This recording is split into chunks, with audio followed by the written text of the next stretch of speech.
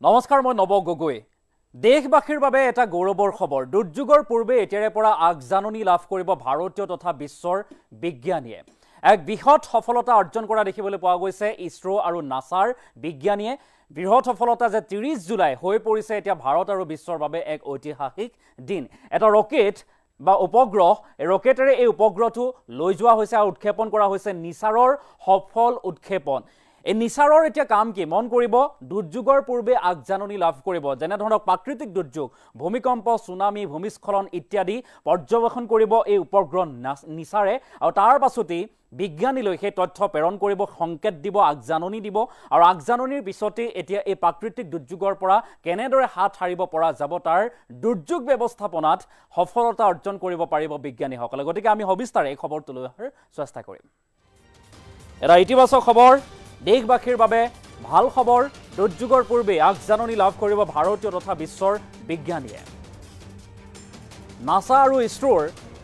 বিজ্ঞানীয়ে লাভ কৰিছে আন এক বৃহৎ সফলতা নাসা আৰু ইছৰোৰ বিজ্ঞানীৰ এই সফলতাত 30 জুলাই হৈ পৰিছে এতিয়া ভাৰত আৰু বিশ্বৰ বাবে এক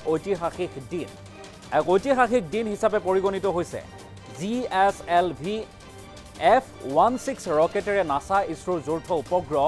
নিসাৰৰ সফল উৎক্ষেপণ শ্ৰীহৰিকোটাৰ সতীশ ধাৱন মহাকাশ কেন্দ্ৰৰ পৰা উৎক্ষেপণ কৰা হয় উপগ্ৰহটো আৰু সন্ধিয়া 5:40 বজাত নিসাৰৰ উৎক্ষেপণে বিশ্বলৈ এতিয়া আশাৰ বতৰা কঢ়িয়াই আনিছে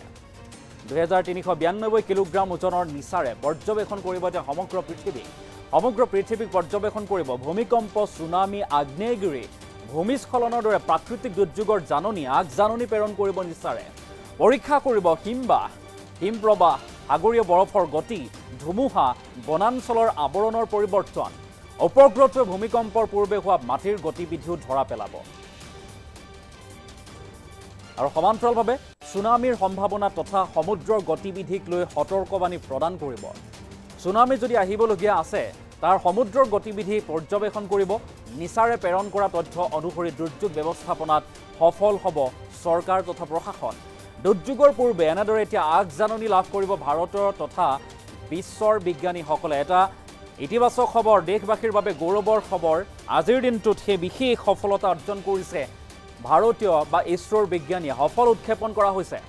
নাসা ইছৰোৰ বিজ্ঞানীয়ে লাভ কৰিছে আন এক বৃহৎ সফলতা 30 জুলাই এতিয়া হৈ পৰিছে ভাৰত আৰু বিশ্বৰ বাবে আন এক ঐতিহাসিক দিন উপগ্ৰহ নিসাৰ সফল উৎক্ষেপণ হৈছে ইছৰোৰ বিজ্ঞানীয়ে এই কাম কৰি দেখুৱাইছে যে দুৰ্যোগৰ পূৰ্বে এই উপগ্ৰহটোৰ জৰিয়তে এতিয়া আগজাননী লাভ কৰিব এই উপগ্ৰহটোৰ কাম হৈছে পৃথিৱীক পৰ্যবেক্ষণ কৰা কোৱা হৈছে MIR কৰা পৃথিৱীক স্কেন কৰা পৃথিৱীৰ ক'ত কি হৈ আছে জলবায়ু পৰিৱৰ্তন ইত্যাদি বিভিন্ন ক্ষেত্ৰত প্ৰাকৃতিক দুৰ্যোগৰ সম্ভাৱনীয়তা সকলোবিলাক পৰ্যবেক্ষণ কৰিব এই উপগ্ৰহটোৱে আৰু তাৰ যদি কিছু সংকেত লাভ কৰে তাৰ যদি সম্ভাৱনা প্ৰকট হয় সেই তথ্য যদি এই উপগ্ৰহটোৱে লাভ কৰে তেনেহলে তাৰ তথ্য প্ৰেৰণ কৰিব নিসাৰে আৰু নিসাৰ এই তথ্য লাভ কৰাৰ পাছতেই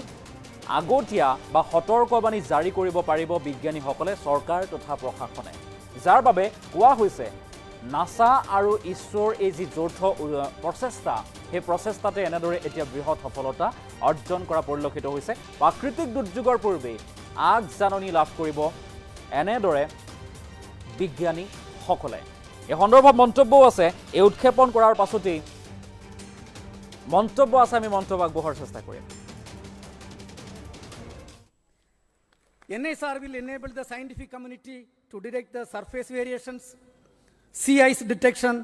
investigate natural hazards, monitor soil moisture, and many other applications. The potential applications from the satellite are huge, and the global scientific community is eagerly awaiting the satellite data for their respective research and usage. The implementation arrangement between ISRO and NASA for a joint Earth observation satellite mission was signed on 30th September 2014. It was signed by the then Chairman ISRO, Secretary Department of Space, Dr. K. Radhakrishnan, who is sitting in front of us, and with the NASA Administrator, Mr. Charles Bolden. All L40 engines generating nominal thrust, S139 motor ignited. That's a magnificent of the GSLV F-16 NISAR mission. The deafening roar of GSLV and beautiful silhouette brightening the Sriharikota sky. जी हाँ, अभी आपने देखा चारों L-40 तथा 4 booster S-139 का सफल प्रज्वलन और GSLV F-16 का उत्थापन द्वितीय प्रमोचन मंच से, और ये अपने गंतव्य की ओर बढ़ता हुआ। हम यहाँ कंपन महसूस करता